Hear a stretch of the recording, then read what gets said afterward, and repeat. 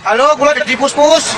Kula ajeng mewakili para pedagang Taman Wisata Candi Borobudur. Ajeng ngucapke matur suwun kagem Bapak Gubernur Jawa Tengah, Bapak Ganjar Pranowo, sing langsung gerak cepat, batbet.dasdes ngurusi permasalahan tentang tiket masuk Taman Wisata Candi Borobudur. Kinerjane jenengan sing batbet.dasdes langsung gerak.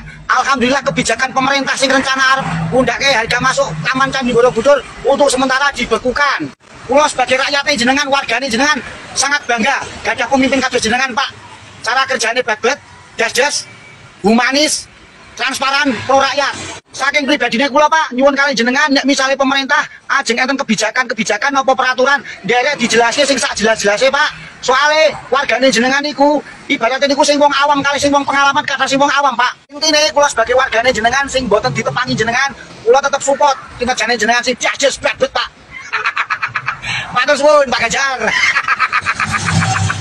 Pemerintah melalui Menteri Luhut Binsar Panjaitan dan Gubernur Jawa Tengah Ganjar Pranowo akhirnya menangguhkan perihal tiket masuk Candi Borobudur yang sebesar Rp750.000. Bahkan seorang warga bernama Dedi Puspus menyampaikan aspirasinya melalui video dan menjadi viral.